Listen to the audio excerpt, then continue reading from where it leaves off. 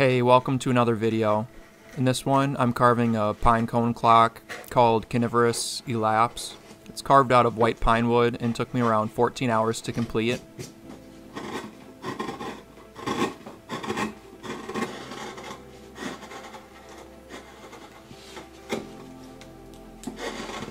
I made this video a little different than my others.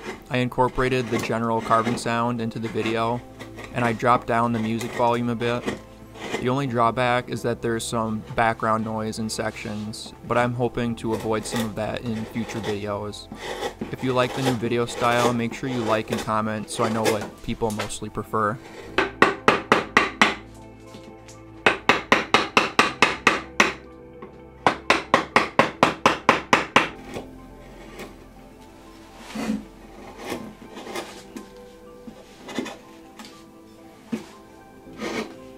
I also want to apologize for the lack in videos lately. I recently carved a cabin commission that I wasn't able to record, and life in general has been busy this summer. There's some exciting things coming soon though. I'm currently working on a new carving studio, so I hope to have that done by next spring.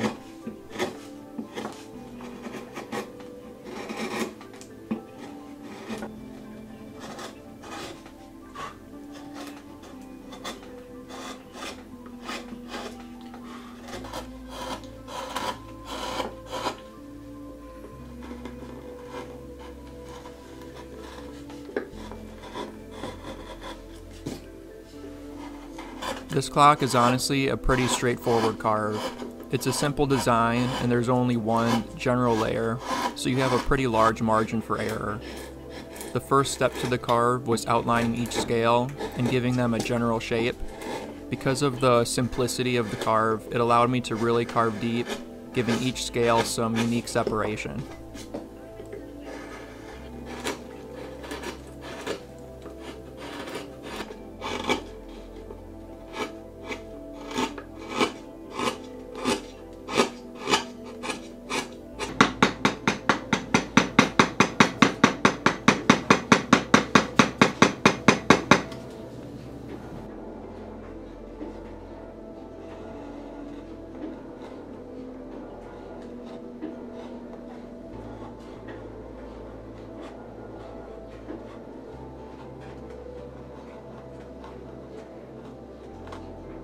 The one area I needed to be cautious around though was the clock face. If I made any nicks or unwanted cuts on it, that would force me to carve in the entire face, which would then force me to adjust the scales around it. This would add some unwanted time to the carve, so I really took my time. One mistake can sometimes turn into a domino effect in a carve, so it's best to avoid these situations if possible.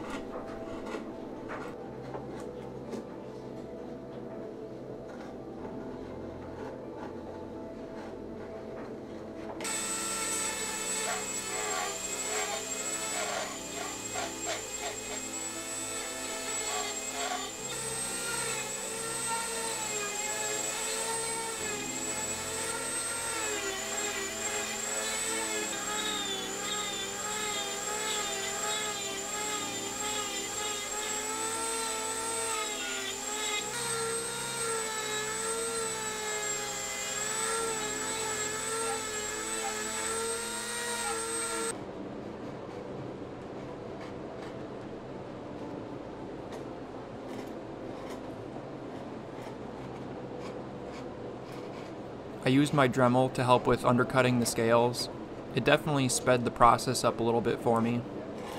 With the scales along the edge of the carve, I just rounded them towards the back, which gives it a more natural look.